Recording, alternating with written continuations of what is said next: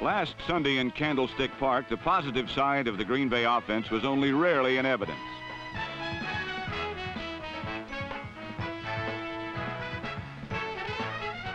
Short, outlet, and flare passes to running back MacArthur Lane, number 36, twice moved the Packers in for field goals. But that was it for the day.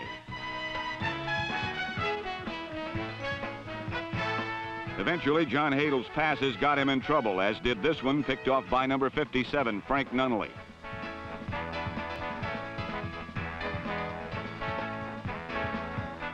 But while the Green Bay offense sputtered, so did the 49ers, which was scoreless through 3 periods.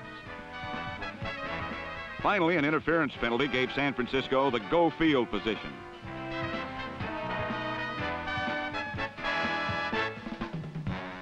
From there, first-year running back Sammy Johnson, number 48, took the ball and faked and juked his way to the 4-yard line.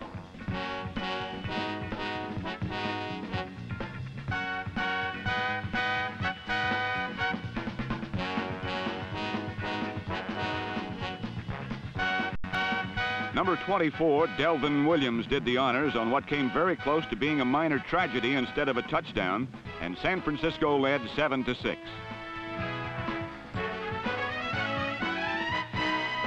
For the Packers, playing catch-up football led to trouble, as once again John Hadel was intercepted, this time by number 49, Ralph McGill, who returned the ball 45 yards to the 4.